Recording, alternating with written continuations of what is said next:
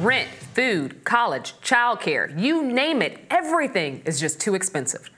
Department of Housing and Urban Development Secretary Marcia Fudge said this week, quote, "The rent is too damn high."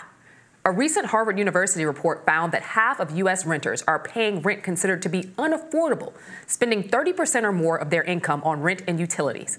According to the report, Black and brown renters are paying 50% or more of their earnings on rent. Meanwhile, it has come to light that 15 states have decided not to participate in Summer EBT, a federal food program that provides additional supplementary grocery buying benefits to low-income families with school-aged children during the summer when school is not in full session. And parents and students are scrambling over FAFSA forms. The free application for federal student aid got a late start this past year, launching in December rather than in October. And when they were released, many complications led to the forms getting taken down. And officials now say that information from the FAFSA forms will not be given to schools until March. This leaves families in limbo about where they can send their children to school, per The Hill. So very sad. I was a Pell Grant recipient. If I did not have FAFSA on the table, I would have not been able to go to college. Absolutely devastating. More pressing, though, is people not being able to afford to rent in the cities they live and work. That's insane. Of course, college, I considered just taking my trade school degree. I went to trade school for agriculture. I was in the FFA because it really seemed that after the financial crisis and in the recession, college was not at all possible for me. But it was very obvious that our most pressing needs were making ends meet, keeping a roof over our heads and food on the table. It seems to me that most Americans living paycheck to paycheck, most Americans don't have $1,000 for an emergency. The situation is dire for everyday working people. They're barely hanging on by a thread. And there's not a lot of movement on the recent legislation to prevent hedge funds from purchasing single-family homes, because while we see rent going up tremendously, it's not like there's an option for people to save and then purchase a home. The affordability of homes has skyrocketed. Homes are barely affordable in the United States now. And a big part of that is because we have these huge corporate conglomerates and financial firms investing in single-family homes, which is driving up the rent as well. No, you're absolutely right. And I, too, was a Pell Grant recipient, first-generation college student, went off to a four-year university with an expected family contribution on my FAFSA, EFC of 0. As a student who had an incarcerated parent, I was an independent student, had to work 3 jobs while going through school. I think that one of the things that we have to recognize is that the America that our parents and grandparents walked into is not the America we are in right now.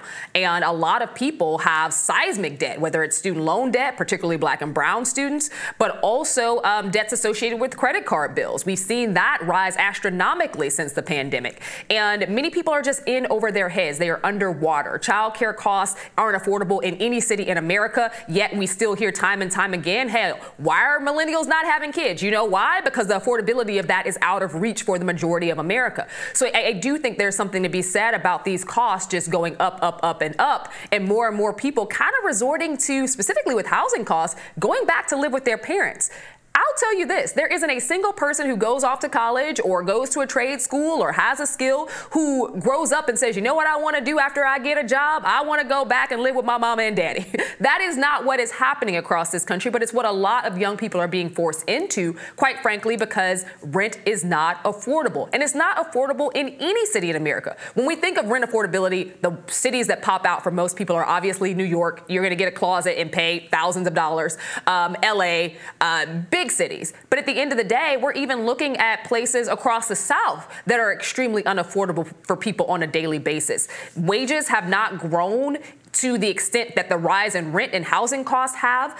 Utility bills are out of reach for people. We know that there is a struggle for many folks across this country. And I think that's one of the reasons why, even though the economy shows signs of brightness, that people back home on the ground aren't necessarily feeling it, because at the end of the day, they can't afford housing.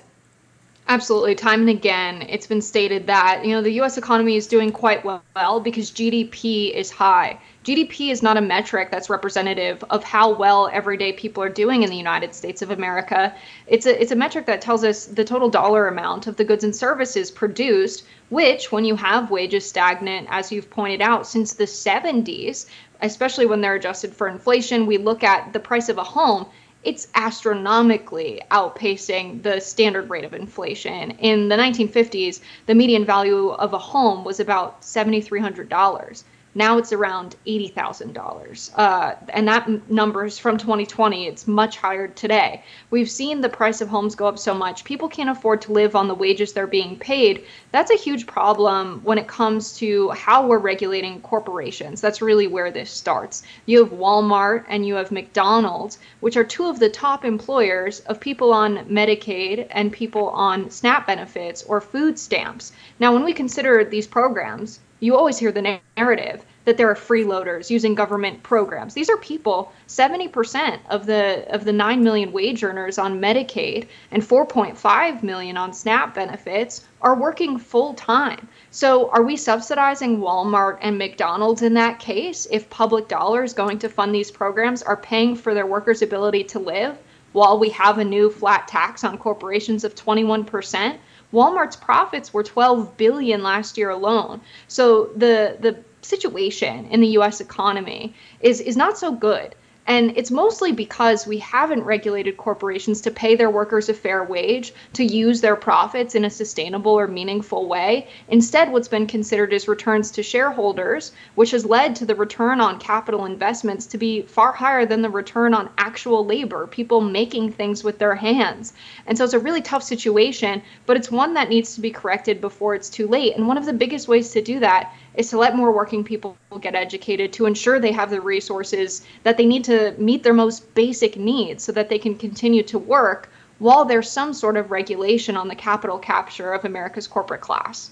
Preach, Jess, preach. And I love that you brought up the fact that the overwhelming majority of those who are on these supplemental assistance programs, who are using food stamps, who are using Medicaid, are people who work full time every single day, destroying the narrative that these are lazy freeloaders, which for whatever reason, Republicans tend to continue to push. More rising after this.